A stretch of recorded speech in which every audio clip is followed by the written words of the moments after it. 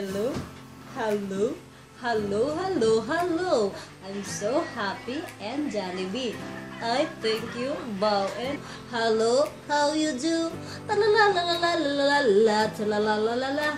Hi guys, welcome back to my channel. So, in today's video, ay reviewhan na naman ang magandang batang mukhang palaka. Ay, so, seryoso naman ako, di ba? Magre-review ako, magre-review. So, mag-review tayo ng Quick Fix Tinted Moisturizer. Ayan. I will read the description at the box after I'm using this product. Tingnan natin yung loob kung anong itsura. So, first time ko lang kasing gumamit nito. And yung ano ko, yung ginagamit ko, diba? Yung una kong ginamit na sa shade din ay yung Korean, ano ba yun? I White Korea Whitening Vita. So, makeup base yun. And ito, Tinted Moisturizer. So, ito na yung parang gagamitin ko munang moisturizer para sa aking makeup. And titingnan natin kung shine-free nga ba siya. And Tinted Moisturizer siya. So, nakalagay dito ay moisturizes and lightens the skin, instantly conceals blemishes and scars, helps perfect against sun damage. O, diba? Actives glutathione shea butter. So, may glutathione siya. And then, I like glutathione kasi yun yung pinahinahanap talaga ng skin ko. Kahit hindi ako magpapa-inject, kailangan talaga ng skin ko yun. Glutathione, tapos shea butter, and zinc oxide. So, bahala na kayo kung anong ibig sabihin nun. Basta yun na yun. And 10 grams to guys. Yung isang ganito, 10 grams. So, at the back, I will read na lang later. Ito yung magiging parang ano ko. So, para ang texture, o diba? Ang kulay niya, yan. Yan ang kulay. Yan ang kulay. Okay? Anong kulay niya? Alam mo yung parang ano, yung texture niya, no, sticky siya, hindi siya watery. O, tingnan. O, diba? Diba? Hindi katulad ng isang ganitong kulay na BB cream ba yun? Yung isa, yung may kulay itim siya sa kulay white. Ano pa yun? Hindi siya katulad nun, yung texture. Ganito siya, oh. BB cream. Ano siya? Sa amoy naman, wala akong naamoy. Wala siyang amoy. And, lalagay natin sa ating face, ha? Ha?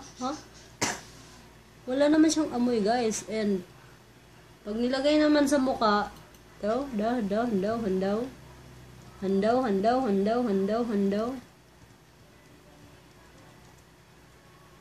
Wala siyang smell. So, okay to. Walang smell. Maganda din siya. Ito na yung ano. Tinted siya nakalagay, diba? Tinted. Ay, maganda siya, guys. Pwede siya pang BB cream, oh. Pwede na rin siya, oh. Hindi ko na bibili ng BB cream.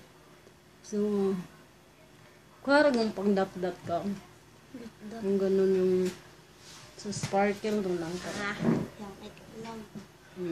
Dot-dot. Yung sa sparkle, yung dalawa yung kulay.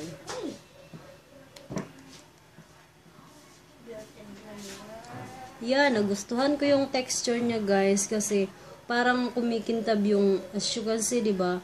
Parang kumikintab yung face mo, diba? So, after that, lalagyan mo siya ng pulbo na lang kasi ayaw kong mag-makeup ngayon. Akin na yung powder pulbo na sa bag ko din. Maganda to guys kapag nagme-makeup ka kasi halimbawa, magsiset ka ng powder. Ano siya, diba? Madali siyang kumapit.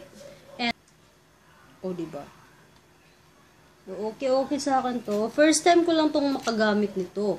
But, I like it. I like it talaga kasi pwede na akong hindi mag-BB cream. Kasi yung texture niya guys, parang BB cream. Akala ko nung una, kulay white siya, yung parang cream lang talaga siya, diba? Pero hindi naman. Quick review lang naman to kaya. Diba? Oh, ganda niya. I like it. Ang mga ganito kasi, meron siyang sunblock, may mga madaming klase ng ganito, 'di ba? So ang pinili ko yung pang moisturizer. So ito yung Tinted moisturizer, quick fix Tinted moisturizer, and 10 grams lang to. So lagyan ko siya ng pulbo para lalagyan ko lang ng pulbo kasi ayaw kong mag-makeup ngayon dahil ang dami kong dark spots. Iniwasan ko munang mag-makeup. O diba, napaka-smooth niya pag ano. Ang smooth niya guys kapag nilagyan mo siya ng powder. So kung nandito ka lang naman sa bahay or pupunta ka lang naman sa mga mall lang, na hindi ka naman pa-party. So okay na to siya. Maganda siya. Kaya bili na kayo. Ang lambot. Get na. Hindi na ako magbe-BB cream and mag-ano na lang ako, yung mga primer na lang para mas kapit yung makeup mo. Nito naman, pag ganito lang yung gamit mo, tapos pwede na siyang BB cream. Tapos, lalagyan mo na lang ng powder and retouch ka na lang. So, yay, I like it. And thank you sa lahat. Sana ay mag-subscribe kayo. I-click nyo yung red bell button and yung red box na subscribe para every time na mag-upload ako ay ma-notified kayo, diba, sa aking ano. Pero nagluluko yung computer niyo, parang hindi siya.